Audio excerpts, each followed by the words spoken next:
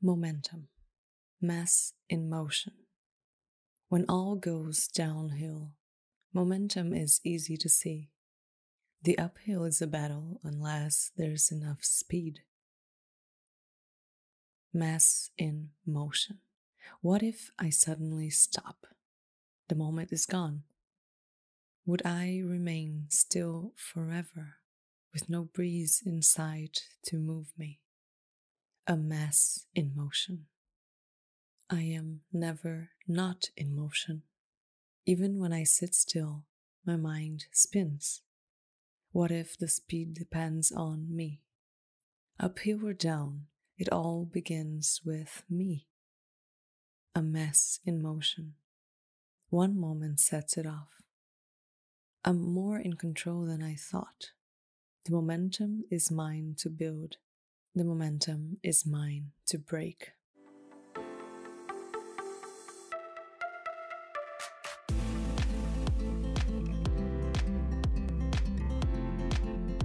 Welcome to the Memento Mori Lab podcast. I'm Myra, your host and aspiring creative friend. You know, when you feel like you're on a roll, you do this one thing and it feels great, then you do another one, you get something right, you have a cool idea, and it's like you keep moving forward like a trailblazer, like the best kind of trailblazer if there's such a thing. That's momentum. It's such an awesome feeling. I feel like a creative machine pumping out creativity or something. But momentum isn't always good. Sometimes it's like we're rolling downhill without brakes and no way of stopping, and things just keep getting worse. Eventually something interrupts it, or we hit rock bottom and we lose momentum, and finally we stop rolling downhill. But it feels like forever until then. It's like that thing we used to do as kids, you know, with tires that you stick someone inside it and you roll them downhill or something. I never done that, I don't think, but I've seen it in movies, I guess. Everyone else was having fun. The kid inside a tire, not so much. The tire gets momentum and starts rolling faster and faster until it reaches the end of the hill, loses all momentum, and falls to the side, with the kid still stuck inside it. I thought this would be an interesting topic for the podcast because it seems to be something many creative people go through without even realizing it. I've experienced both kinds of momentum in my life and in my creative journey, metaphorically or physically. My cousins and I decided to take a stroll outside once on Christmas Eve. And for some teenage reason, we decided to race each other back to the house. As I started to run, my shoes got caught up in my jeans hem, or whatever it's called, the end of the jeans. Instead of landing my next step on my foot, because it was stuck inside the pants, I landed on my knee. But the momentum was too strong for me to just stop on that first hit, so I flipped forward and rolled downhill. That fall resulted in scratches on my back, my hip, and my knees. The knee I landed on took over 3 months to heal.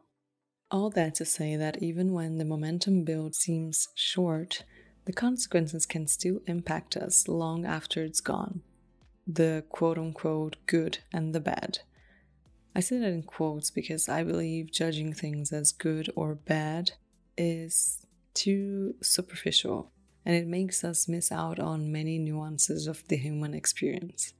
I've heard a guy say once, when talking about personality traits and stuff, these things aren't good or bad, they just are. When we label something as bad, we dismiss it right away. We try to suppress it and to get over it. And sometimes that's necessary, sure, but other times the process is not that simple. Plus, if we look beyond it being good or bad, we can see what is there for us to learn.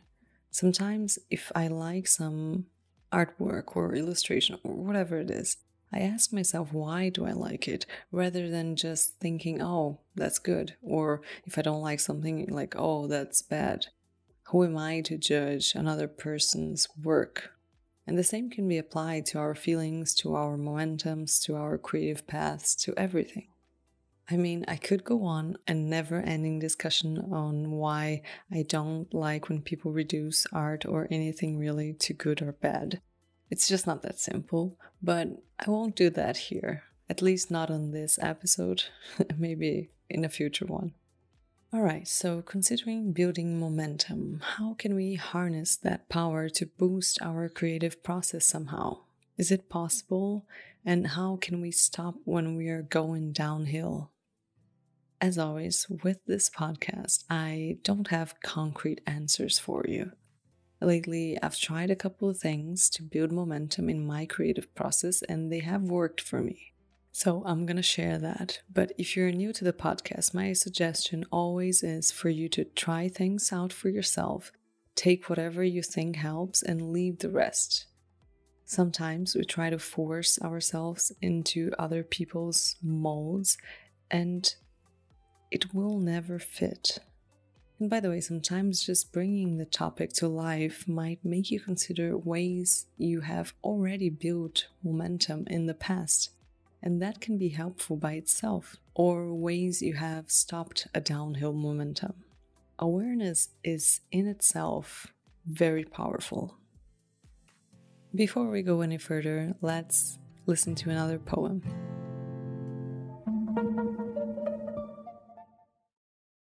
Playground. It's just an empty playground. Broken seesaws, monkey bars, and soulless swings. Lifeless dreams. I see the rusted chains and the scratched paint, buried in old sand, waving with the wind. It invites me in. I try but can't resist, so I sit. Wrap my hands around the chains, push my feet against the sand, and stretch my legs forward. Back and forth I go. Each time I fly a bit higher. I feel the wind against my face. Maybe this time I'll go around the world. If I just get enough momentum. Just this one time, I wish I'd go all around the world.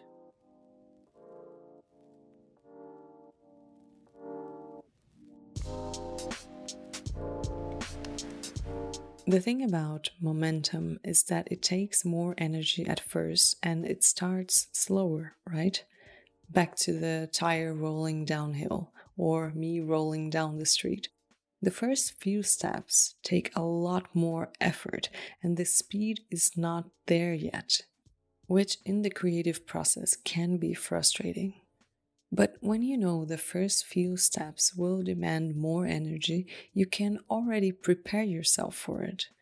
This concept can also motivate us to do things, like sometimes I just say to myself, if I can just start, it will get easier. What can I tell you? It works half the time. Recently, I was kind of feeling a bit unmotivated to work on my illustrations. I just felt like the ideas were and it wasn't exciting to me. But on the other hand, I was writing more and that was great. My first thought when I noticed that was maybe I couldn't focus on both and I had to choose one. I might throw up when I say this, but I thought maybe I need to choose a niche. But no, I refuse. Memento Mori Lab is a reflection of my life, and I live for expanding my creativity, not limiting it to one thing. Look, don't get me wrong. Some people do great with one thing and one niche, and I wish I could do that too, but it's just not who I am.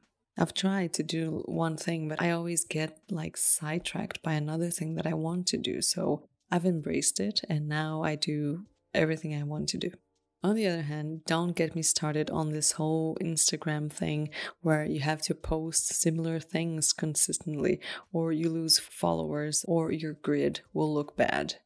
So if I draw only black and white stuff, I cannot post a colored painting because what people that follow me cannot look at a colored painting. I mean, Come on, aren't we all multidimensional humans with many sides and interests? But anyway, that's just my rant and my pet peeve with the whole social media ecosystem. To each their own, I guess. I still use it and I like it. It's just that for me annoys me a little bit. Alright, back to momentum. I wanted to build momentum for my overall creativity, writing different things and drawing and doing whatever else I wanted to do to explore my creativity. So then I listened to an audiobook called Atomic Habits by James Clear. It's an interesting book about building habits with actionable ways to do so. And I think it helped me find a way of building momentum in my writing and drawing. Whether the finished products are quote unquote good, it's not the point. Building momentum requires goals, action, schedule, and consistency, at least in my recent experience. But not just every other day or every week. It has to be built daily. I was always the person that hated routine, but to be honest, it's been the best thing for my ADHD brain and for my life in general. So get ready to do something every day. No excuses. Whether you want to be a writer, painter, illustrator, artist, actor, musician, entrepreneur, whatever, the best way to build momentum is to practice it every day.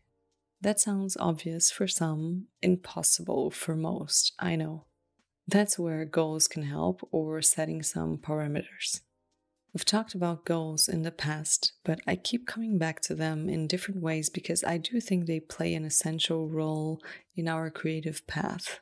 What I did was, instead of creating a huge list of detailed goals with all this analytical stuff, I kept it simple. One of my goals is to write every day for at least 30 minutes. On most days, I focus on writing my main thing, which is a script writing project. Then 1 or 2 days a week, I write poems, I write these episodes or random stuff. But all I have to do is write for 30 minutes a day. Not even writing, I can sit in front of the computer trying to write, no distractions at all. That counts too. I've been doing this for over a month. And not surprisingly, what started as 30 minutes now is usually more than an hour. Sometimes it could be even more, but I need to get other things done. And I do feel like the more I do that, the easier it is for me to get in the zone after I start writing, like I don't struggle as much. So that's interesting too. I think that's a result of momentum as well. The other goal is to draw every day. I don't have any time set, but I have to know already what I want to draw before I face the blank page. Oh, right, because I was not liking my ideas, I decided to come up with new ideas every day. That was my third goal. Every night before I go to sleep, I write down in my phone 3 to 5 ideas of things I could draw. I don't judge the ideas, I just write whatever. The first days were horrible and it took me forever. But remember, the beginning requires more effort. Now, after doing this every day for 30 days, the ideas just come. Sometimes even more than 5. And it's automatic. Like I lie down, I grab my phone, write down the ideas, Now, let me be honest, most of the ideas in that list are garbage. But I can always find some ideas that get me excited to draw or that lead to another idea. So I put those aside on another list and I'm all set to draw every day. Some drawings take more than a day, obviously, but it doesn't matter as long as I come to the page knowing what I'll work on. I find that this removes a lot of friction when it comes to creativity and momentum, just like it does when building new habits. The last goal I created was a way of holding myself accountable to my drawing practice, and it was to post something on Instagram every day. I find it funny to call it drawing practice because it's not like I'm studying things, it's just silly drawings. But anyway, that's irrelevant. Some days I didn't have a finished drawing, so I posted like a sketch. Sometimes I wasn't entirely happy with what I posted, but that's all just a good practice for taking action, moving forward, and building momentum. To keep track of these things, I have a spreadsheet with the goals list and every day of the month. So every day I have to cross off the activity. Now it has a massive chain of X's, and I don't want to break that chain. You can start it on any date. You just write the date that you're starting, and then you keep crossing the X's day after day. Like for me, the first line is write, and then the second one, draw, and then post on IG and ideas before bed. So I keep on crossing those every day. I think this also drives us to take some kind of action no matter what. On the days that I'm not as inspired, the fact that I still show up to the page means something. Our brains register that kind of behavior and learns from it. And also sometimes, I'll be honest, I just do it so that I can cross it off. But still, I'm learning to do the things that I want to do in the macro, even when I don't really feel like in that particular 5 minutes of my life, And our brain learns from that kind of action. In my experience, another key concept to creating momentum is to schedule things. This was also something I picked up from the Atomic Habits book. The author says that scheduling can be the difference between something sticking or not. How I apply that is on weekdays, I write as soon as I finish work. I give myself some time to get a snack or something, but then I sit at my desk and focus solely on working for at least 30 minutes. And I always already know what I need to work on. I've decided it earlier, so I just sit and try my best to write it. We don't need to wait for inspiration to strike to create things. We need a process. We need to build momentum. There's a fantastic illustrator called Christoph Niemann. His IG is Abstract Sunday. He always talks about his process and that sometimes there's no inspiration or big aha moments behind his creations. On one of his recent posts, he wrote, quote, "There was no big aha moment. Every step of the process consisted of benign and timid decisions." End quote. By the way, the next episode will be about our choices in the creative process, so stay tuned for that one. Back to the schedule. Drawing is after dinner, and the ideas I write before bed. The IG posting varies depending on whether I have something ready or not, but as long as it's before midnight, I'm good. Does all of that make any sense? I think this whole concept can also help when we are rolling downhill and we want to stop that quote-unquote bad momentum. We can try and switch gears, set these goals, and begin moving in another direction. We need to interrupt it somehow, and a change in our actions usually works. Other times we have to roll it out and know that it will eventually pass. Like I mentioned before, just having an awareness of what's happening and considering that everything is temporary can be our saving grace. The creative journey is wild, but building momentum is crucial if we want to make the most of it. What is your creative goal going to be? I would love to hear your thoughts on this episode, so hit me up on Instagram at memento.mori.lab and let's chat. I hope you found this episode helpful and that you give it a try. Set your simple goals, focus on taking action, create a little schedule, and remain consistent for at least 30 days. Anyone can do anything for 30 days. I mean, that's how this podcast started. It was meant to be a 30-day challenge to myself. And now it's been here for 8 months. Thank you so much for being a part of this journey. I appreciate the support. And I hope you have a fantastic day and go build momentum. Thanks for hanging around till the end. See ya.